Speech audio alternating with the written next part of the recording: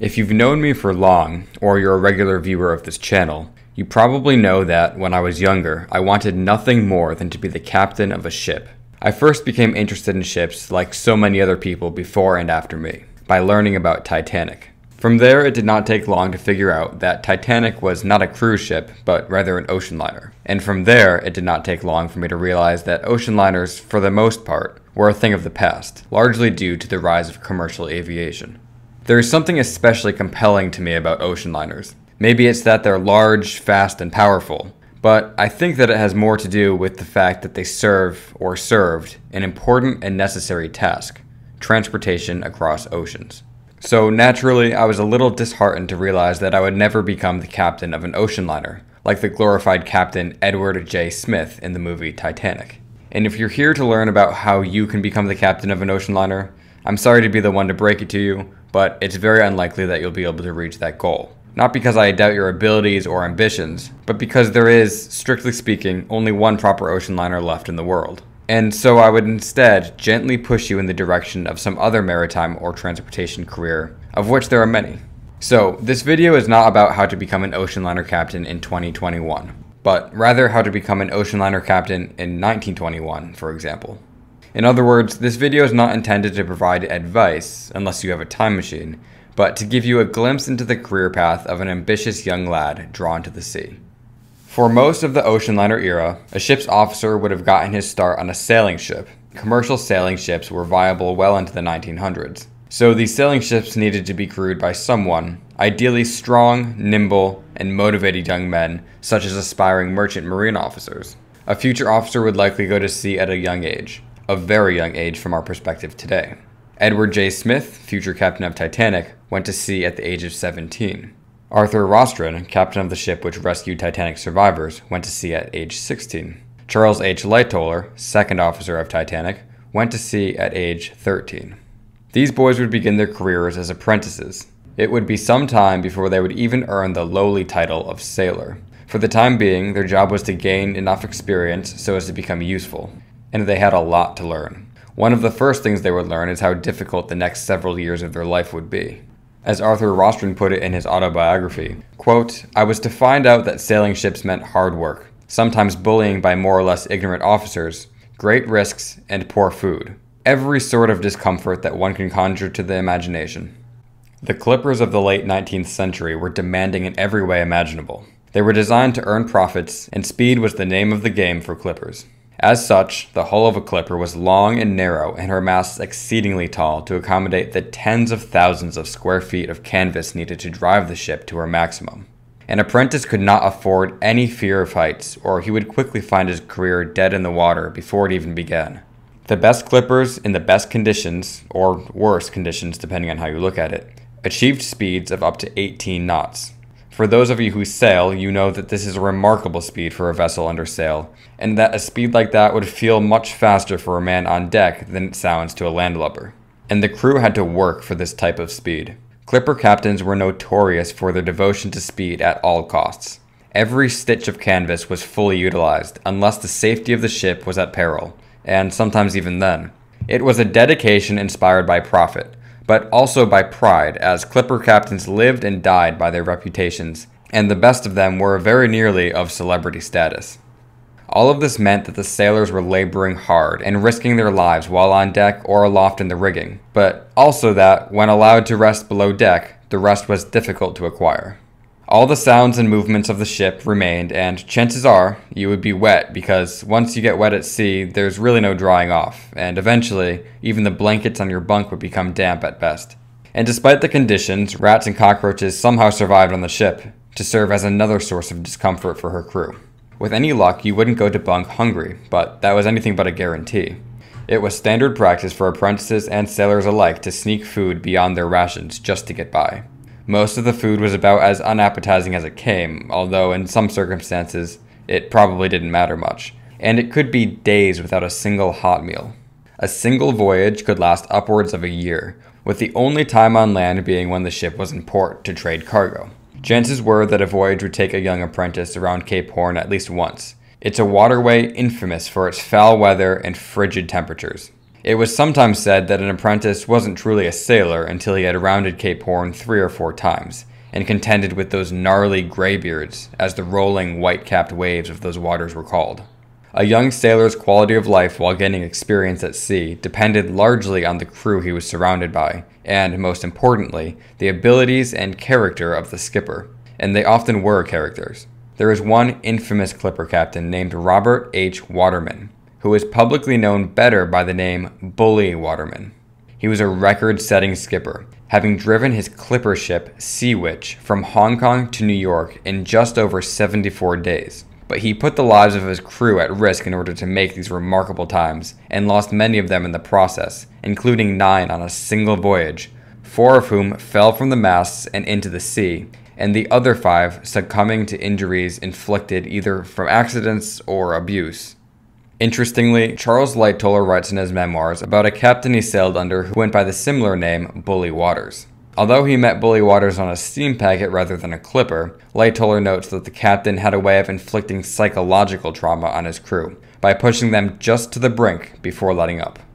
No doubt, many sea captains were sadistic for one reason or another, and made the lives of their crew nightmarish, but this was one of the many obstacles for aspiring merchant marine officers. Some young seamen had it a little bit easier by working on a packet ship, for example, rather than a clipper. A packet ship being one which, for economic reasons, carried much less sail and were not driven nearly as hard. The reality is that most trades did not require the hard-earned speed of a clipper ship, and market forces therefore ensured that it was uneconomical for clippers to be used in these trades, primarily the initial building costs and the cost of the huge crew they required. Packet ships operated on a predetermined schedule and carried less urgent cargoes, including passengers. But aside from being driven hard to the maximum speed, the sailors of packets endured all the hardships of their counterparts on the clippers, including often extreme abuse from the captain. While many of these sailors were from respectable backgrounds and were in fact aspiring officers themselves, many of the sailors were plucked up off the streets of port cities and put to work aboard ship. As such, they were, as a group, viewed with disdain by many a packet captain. On packet ships where even the paying passengers were not treated particularly well, the lowly and easily replaceable sailors were treated as practically subhuman. Physical punishment was common, due either to the captain's sadistic tendencies or his belief that such treatment was a necessity when driving a ship at speed with the likes of a crew of degenerates. I should clarify that even though packet ships were not built like clippers and were therefore slower, they were still driven to their own, albeit lower, maximum speed. The toxic shipboard culture was exacerbated greatly by the socio-economic standing of a packet captain. In the days of sailing packets, the captains were among the wealthy elite and earned a percentage of the revenues from a voyage. While the captain earned a different percentage rate from passengers, cargo, and mail, their earnings were extremely high overall. A packet captain could expect to earn something like $20,000 annually, an immense amount of money in those days. For comparison, even the senior captain of a Premier Express liner in the future would never come close to earning this type of money. And in a world more divided by class than today, the captain, a wealthy capitalist with godlike authority over his ship, was unlikely to treat his sailors with much or any respect, especially when those sailors, from his perspective, were serving as obstacles to his payday. Not every sailor was ambitious enough to want to rise through the ranks and become an officer, but those who did had to jump through more hoops than just simply gaining experience at sea. Each country had its own regulatory requirements, but I will focus on the British process here. There were a series of steps along the way to obtaining a master's certificate, the necessary certification to command one's own ship.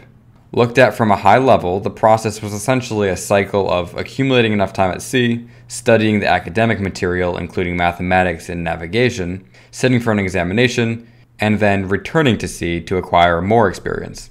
And although the academics and examinations might sound like a bureaucratic process, it did serve as a serious obstacle and filter, and many who sat for those exams did fail them. Only the best and the brightest passed all of the exams without ever failing. The time frame was generally something like this: 3 or 4 years as an apprentice before sitting for the second mate exam. Then back to sea for another year or 2, learning as much as you can about seamanship and now leadership.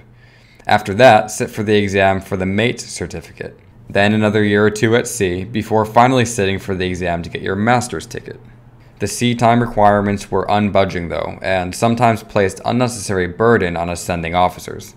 Arthur Rostron, who was famous for his role as captain on the Cunard Line's Carpathia when he rescued the survivors from the Titanic, returned from one voyage as first mate, 6 weeks short of the experience requirement to sit for the exam for his master's certificate, a fairly negligible amount of time in the grand scheme of things. He may well have had to sign on to another long voyage to meet this requirement had he not found the grimy little steamer named River Avon, which allowed him to acquire the last of his time, get paid, and finally sit for the master's certificate. Earning a master's certificate, though, does not entitle one to command a ship. In practice, one might command a sailing ship for a period of time, only to end up as the third officer, for example, on a steamship. The goal for many aspiring officers was to join a prestigious company in any capacity, and work their way up the ladder from there. When Charles Lightoller joined the White Star Line as the 4th officer aboard the Medic, he was exceptionally happy with himself for having reached the heights of the White Star Line, despite being 5 positions removed from being the master of even the relatively small Medic. And he was right to be proud of himself. He would become the 2nd officer of one of White Star's premier Atlantic liners, the Oceanic, then the 1st officer on the older Majestic, and then finally back to Oceanic as the 1st officer. All of this over the course of just 10 years. Before long, he was supposed to be the 1st officer on the grandest ship in the world, RMS Titanic. His personal career trajectory was obstructed by his involvement in the sinking of Titanic, though. He was on his way up, but very likely due to the black mark against him as a result of the sinking of Titanic, his merchant surface career more or less ended here. This is a demonstration of the fact that this industry, like many others, is not a perfect meritocracy. Others were luckier, though. Arthur Rostron was appointed his first command in 1907. His ship would be the 3,000 gross register ton Brescia. Rostron would go on to the fame for his role in the Titanic saga, but was also destined to become the Commodore of the Cunard Line, the absolute pinnacle of an ambitious man's career in the merchant service in the 20th century. Since Rostron was the epitome of a successful ocean liner captain, I will leave you with his words of advice to any young man who wanted to follow in his footsteps. Is he prepared to work with no eye on the clock? And has he the patience enough to wait the opportunity to gain promotion? If so, he'll have a good, healthy life, be of some real service to the world, and even though he may not land one of the coveted appointments, such as command of a big liner, he will get his ship, live well, and in age, can find himself with sufficient competence.